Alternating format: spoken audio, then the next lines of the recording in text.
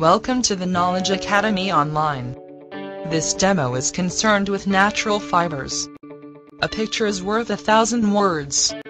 And that's why we prefer videos to textbooks. Only when you know the why of things can you master them. Why are natural fibers so desirable?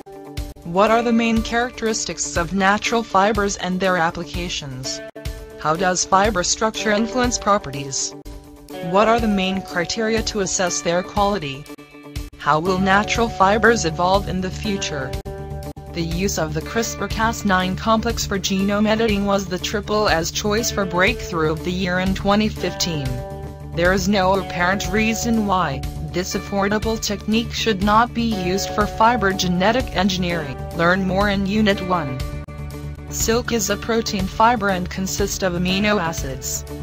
The physical characteristics of the fiber are determined by the structure of the macromolecule composing the fibroin. Learn more in Unit 2. Merino wool is typically 3 to 5 inches, or 76 to 127 millimeters, in length and is very fine, between 12 and 24 microns. The finest and most valuable wool comes from merino hoggets. Wool taken from sheep, produced for meat, is typically coarser, and has fibers 1.5 to 6 inches, 38 to 152 millimeters, in length. Damage or breaks in the wool can occur if the sheep is stressed while it is growing its fleece, resulting in a thin spot, where the fleece is likely to break. Learn more in Unit 3. Cashmere is collected during the spring molting season when the goats naturally shed their winter coat.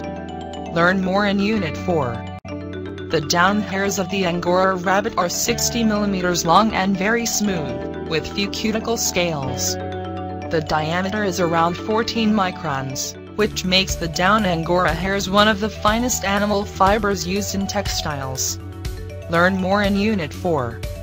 In good quality mohair, methylated fibers can be a source of problems in many end uses when they differ in appearance from the rest of the fibers which are not methylated. Learn more in Unit 5. Royal alpaca is finer than 18 microns. What is it about alpaca that makes it so versatile? Learn more in Unit 6. The Vicuña wool is extremely smooth, soft and an excellent thermal insulator. Its properties come from its small diameter, the tiny scales, and the hollow, air-filled fibers. Learn more in Unit 7. This table compares diameters of most natural fibers, including some less common ones, such as muskox, yak, camel and a few others. Learn more in Unit 7. Asbestos is a set of 6 naturally occurring silicate minerals. Learn more in Unit 7.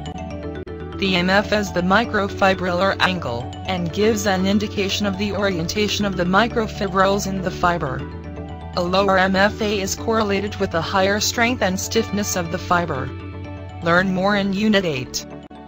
In flax, the length of individual flax fibers varies between 6 to 65 millimeters, but on average they are about 20 millimeters long.